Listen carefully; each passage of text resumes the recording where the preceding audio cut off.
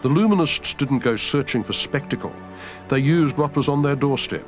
In Fitz Hugh Lane's case, a narrow slice of coast around Gloucester, Massachusetts, with its tidal bays, its rocks and shipping. But to most Americans, such images would have looked like dreams in a backwater.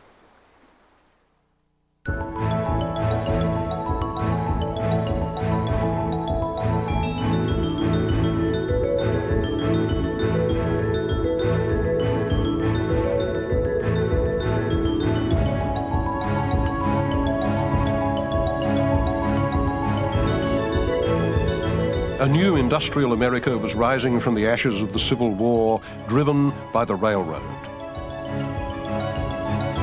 In the 1850s, America had just 9,000 miles of track.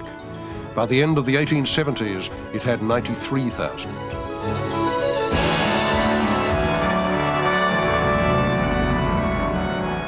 Railroads crossed the continent.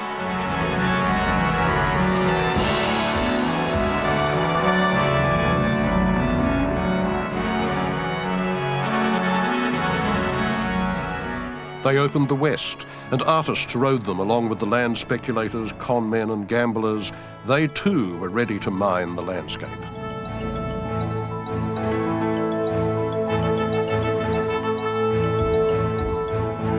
The steam train becomes the symbol of American progress. Its headlamp is the star of empire. It moves irresistibly through glorious landscapes.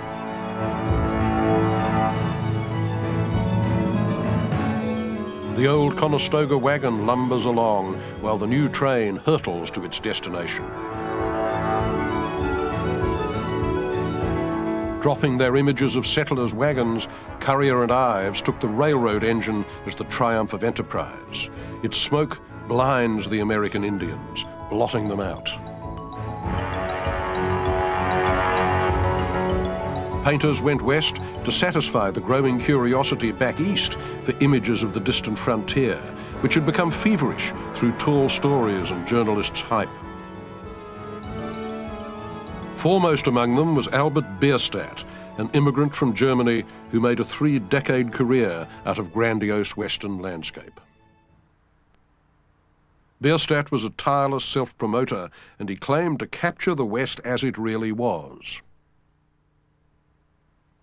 This, he declared, was a minutely faithful account of the daily life of the Shoshone Indians in the Rocky Mountains. Maybe so, but the whole landscape is invented, and as for the Indians, Bierstadt had plans for them. He announced that one day, in the foreground of his painting, a city populated by our descendants may rise, and in its art galleries this picture may eventually find its resting place. Bierstadt's Rockies only look wild. Actually, they promise complete control of territory. The thought behind them was the exact opposite of the beliefs that Indians held about their own relationship to the land.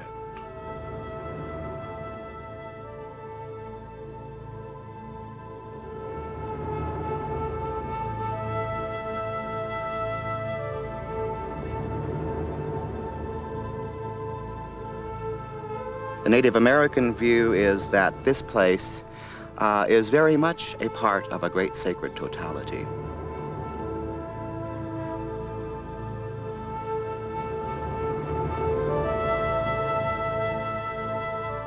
My people, who were the hunters, did not paint landscapes. In fact, very few tribes painted landscapes. That's a very foreign idea, you know. This was a part of the great holy, and you lived here and you perhaps emulated portions of the environment.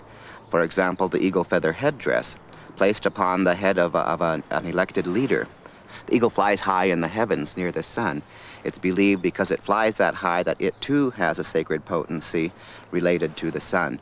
Consequently, the eagle feathers placed in a particular arrangement become the rays of the sun coming out of the man's head, and he's told to be as a father to your people, just as the sun is a father to this universe.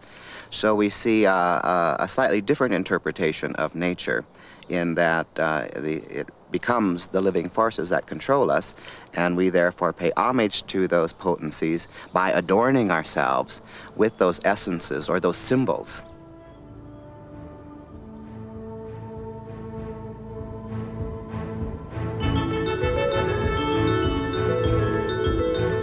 railroads built the West. They created the myth of the West and fixed it in popular fantasy. Their promoters had to find new destinations. In fact, they created them. Nowhere is this plainer than in the story of Yellowstone.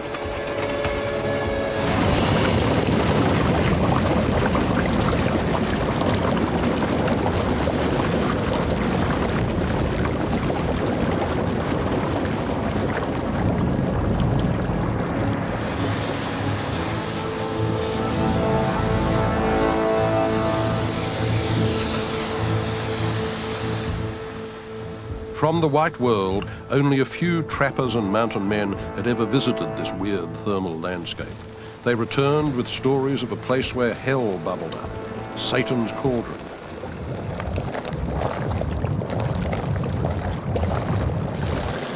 Their stories of geysers and rivers of boiling water were too wild to be believed back east.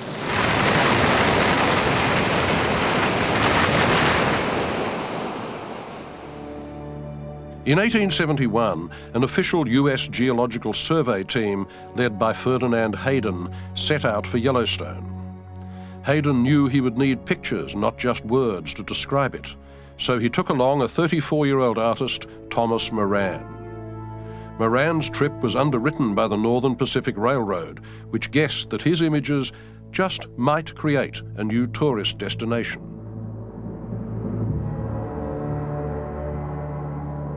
Back east, Moran's watercolours thrilled their audience, rather as the first photos from the moon would a century later.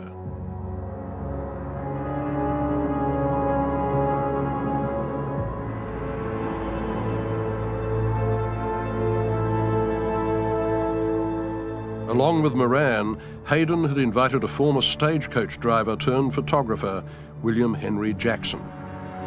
This was the first time in America that a photographer and an artist had worked together on the same project. Jackson provided the objective record of this world of wonders to a public which thought the camera couldn't lie. His photographs didn't undercut Moran's sketches, they confirmed them.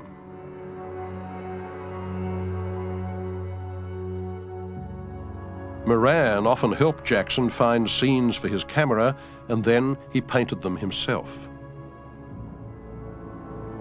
Hayden used their work to persuade Congress that Yellowstone should be protected forever.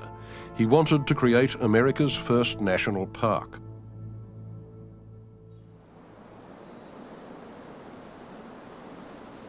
It was a view of the Canyon Falls that established Moran in the public eye.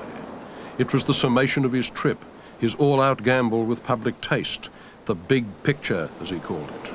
He painted it when he got back, and Congress loved it. Thomas Moran's enormous picture of the Grand Canyon of the Yellowstone was the first American landscape by an American artist to be bought by the American government. It cost $10,000, or about 80 cents a square inch. It would have been cheap at twice the price. They put it in the Capitol, where so many effigies of flesh and blood heroes already hung. And this, too, in its way, was a painting of a hero. The landscaper's hero, limbs of rock, belly of water, hair of trees. It offered the panoramic thrill that no watercolour can give, and the density of substance that no photograph can rival. Moran didn't try for literal transcription of nature. Jackson's photography had shown him what the camera couldn't do, and Turner, whose pictures he had seen in England and adored, had taught him what painting could suggest.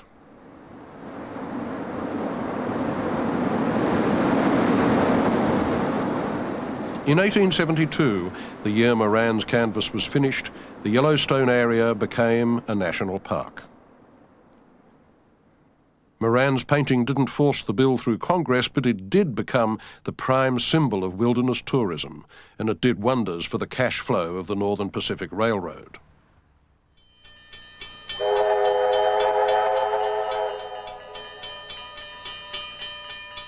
After Yellowstone came other national parks. But while the public taste for these wilderness museums grew and grew, the popularity of epic landscape declined.